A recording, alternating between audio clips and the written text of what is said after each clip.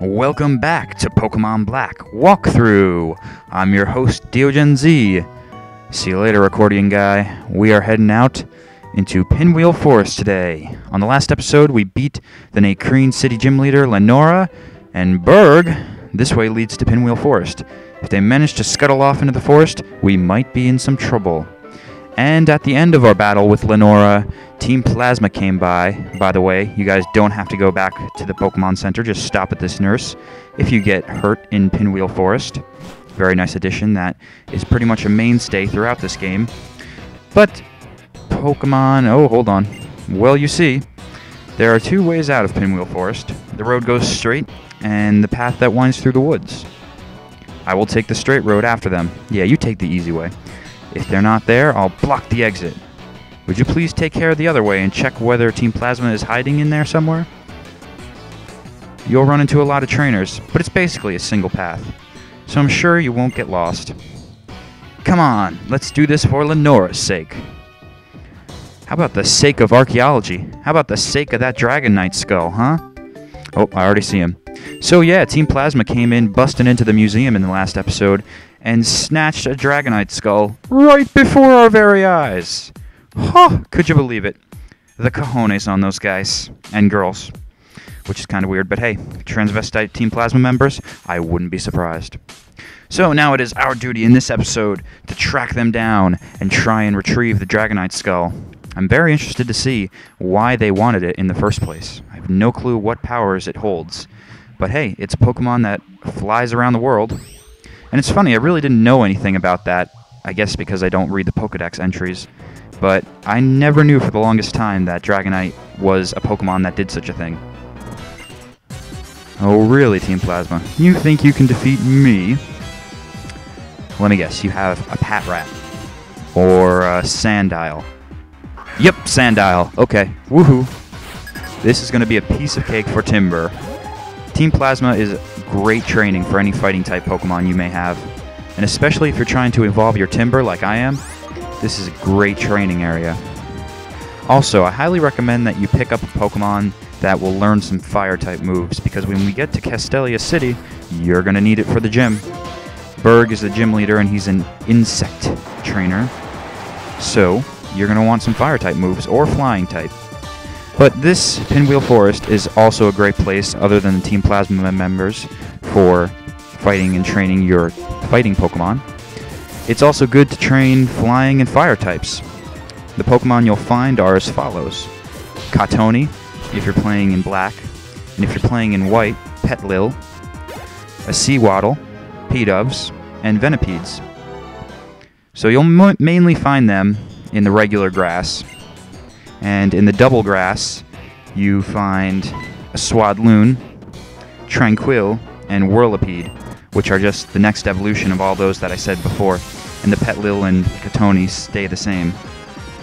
But if you don't have a good fire Pokemon right now, and you're wondering what to use, say you didn't get Pignite, or, sorry, not Pignite, that's the evolution, Tepig, the fire starter, or you didn't get the Fire Monkey, Pansear, like I did, then you might want to catch a Blitzel, and you can find them on Route 3.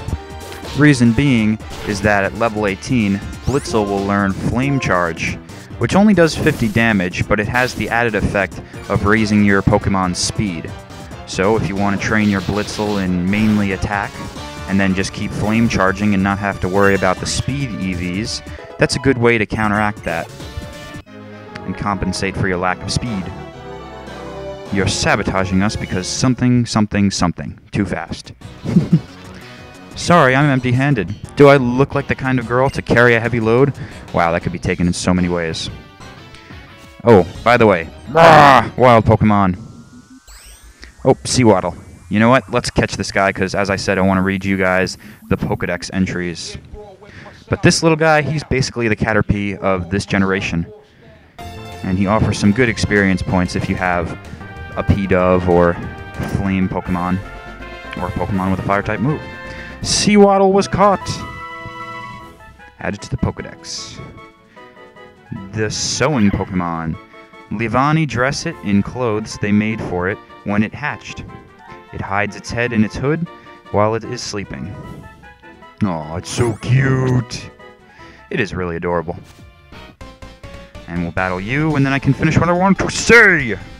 I patrol Pinwheel Forest every day. This is the perfect battle zone for me. Because I'm a Pokemon Ranger.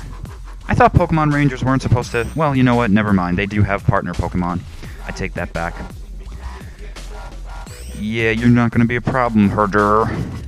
Herdier. I still don't know how to say his name.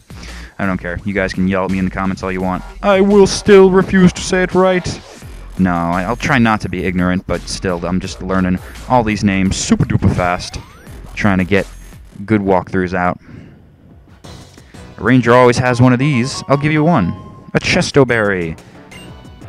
A Chestoberry, I don't know if I've mentioned this before. If you attach it to your Pokemon, it will make them wake up if they are put to sleep. But that rock back there, covered in moss, when you take your Eevee there and level it up, that's how you get yourself a Leafeon. Remember in the last episode where I said I would show off Pokemon? How I'd show off the item finder? Well, that was it. That's the dowsing machine of this generation. And so many wild Pokemon! I just want to keep going. But basically, you have those, like, flight... I don't even know what you'd call them, like flight patrolling batons. That's kind of what it looks like. And they will ding and point towards where there's a hidden item. I think this is the best that the item finder has ever been in any Pokemon game, hands down. You don't have to touch the screen, you don't have to do anything. With the quick menu launch, you could just add it like you saw me there do. And I mentioned it in past episodes. All you have to do is go into your key items and check the box, and then press Y, and that'll activate the quick menu so you can get Dowsing Machine without even having to go into the bag. And then the Dowsing Machine will do all the work. It's fantastic. You just go along in your journey and... Carmen Sandiego, you're back! I missed you from the white walkthrough. How you doing? I bet I'm still gonna kick your ass. Yep. One Pokemon. I'm gonna burn your broccoli.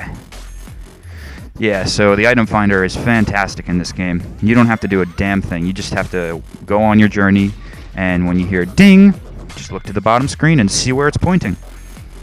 It's the best way for the dowsing machine to be instituted in this game, in my opinion. Chestoberry! So, do all Pokemon Rangers have a Chestoberry? Or are we going to encounter some that have others? I wonder. So if you don't want to get a Blitzel, and say you want Pansear, but your starter wouldn't allow you to, the monkey's aunt would not give you a Pansear because enough with the wild Pokemon! Sheesh, I can't walk 2 steps without getting into a wild encounter. They definitely upped the wild encounter rate in this game. I don't see how they couldn't. I just don't have, I don't think that my luck has changed that much since Diamond, Pearl, Heart Gold, and Soul Silver. Platinum too. I always leave that one out. But anyway, if you want to get a Fire Monkey yourself, all you have to do is watch for Shaking Grass. And I haven't said anything about Shaking Grass before, but what Shaking Grass is, when you see a little patch of grass, a little square, pixelated square of rustling patch of grass, there will be a rare Pokemon in there. And usually what you'll find most of the time is an Audino. And that's essentially... I don't know if it's really a Chansey because it's so easy to find, and Chansey was hard as hell to find in any of the other games. But Audino is like Chansey in the way that when you defeat it, it has a lot of experience to give. So some people may want to spam for experience that way if they're having trouble. I personally like having Audinos at my disposal because on my cartridge game, I'm having kind of team ADD, where I don't know what Pokemon I want to keep on, and I actually put my starter back in the box. My Servine, I was like, you know what? I played with a Servine, and I had a Serperior in the white walkthrough. I want to train some other Pokemon. So that's kind of difficult for me because I have Pokemon I trained for the first part of my journey, then I changed my mind seeing cooler Pokemon, and I'm like, I want to train them all! So that's it's good to have Audinos. But in Pinwheel Forest, you can find all of the elemental monkeys. So Pansear, Pansage, and Panpour, they're all here. And you just got to look for the Shaking Grass. And how you get the Shaking Grass is basically you just run back and forth, back and forth, back and forth outside of a patch of grass, and you wait for the patch to shake.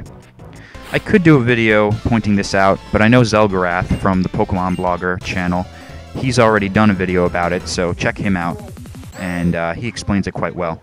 I could do one if you want, but it's really unnecessary. It's very simple. All you have to do is stand outside the grass and walk back and forth, and then Pokemon that are rare will eventually appear. But other than the elemental monkeys and Audino appearing in Pinwheel Forest, you can catch a really, really rare last evolution starter. Or last evolution Pokemon. But wait, a Pursuer? A kid like you beat us? That can't be helped. But I'll take you on now. Yeah, you don't even know us. The power we possess. But anyway, a final stage evolution grass Pokemon lies in this forest that's very, very good to get. Very rare, so you may have to keep walking back and forth quite a while. If you're playing black and you see shaking grass, you may encounter a Whimsicott, which is the final evolution of Katoni.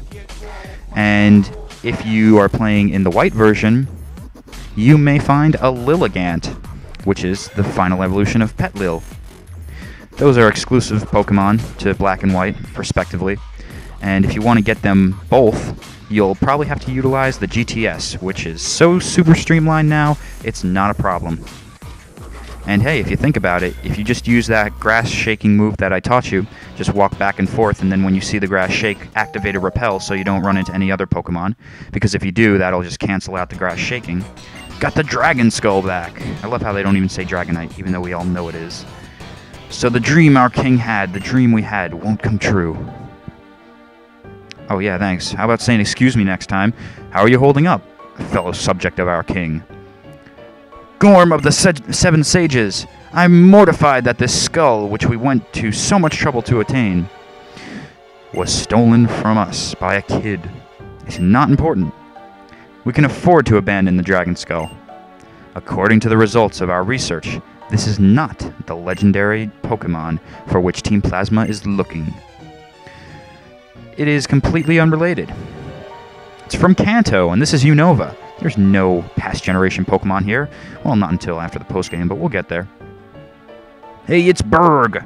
Oh, sweet! The bug Pokemon were getting all worked up, so I came here. And what do I spy with my little eye? This important looking guy. Oh, look at you with your riddles. Are you here to help your friends? Oh shit. DeoGenZ, Berg! I'm gonna send out my Watchog and they're gonna rip the faces off! Is this guy the big boss? I am one of the 7 sages of Team Plasma. Kidus! Another of the 7 sages will liberate Pokemon with words alone. Yeah, words alone and you forcibly taking Pokemon.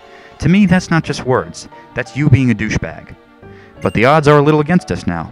To you, the bug Pokemon user Berg, and the normal type user Lenora. Know your enemies, know yourself, and you need not fear the result of 100 battles. Those are some wise words. To secure the liberation of Pokemon, even you, gym leaders, we will not tolerate any further obstruction from you. Oh, I guess your words are gonna be failing you soon. Alright, so, Team Plasma, 7 sages, words alone to liberate Pokemon. Some interesting things, even though we know it's a fallacy. Very interesting. Got back the stolen skull, and we did corner them. There's no telling what they might do. Yeah, so, anyway, going back to what I was saying, what you could do with the ground shaking, or, not ground shaking, but grass shaking, is catch yourself 2 Whimsicotts, if you're playing in black, and then offer one up to the GTS for a Lilligant, and that's a perfectly fair trade, and you'll probably get that recognized within a couple of minutes. You're holding the Dragon Skull that you worked so hard to get back, right? Give it to me! Or I'll sick my Watchog on you. Thank you so much. With a kind trainer like you taking care of them, the Pokemon with you must be happy. Here's a token of my gratitude. Please use it carefully. The Moonstone! Yes, and from experience, she's right, use it carefully. If you have a Muna with you, be sure to make sure it learns some good moves. I recommend raising it to at least level 23 so it has a good Psychic-type move, Zen Headbutt. I evolved my Muna prematurely, and it had no good moves, and in turn I had to let it go as far as being on my team for the white walkthrough. But it was some fun times, the very short times that we had with it. So in the next episode, we'll be crossing the epic Sky Arrow Bridge, and exploring Castelia City. I will see you then, guys.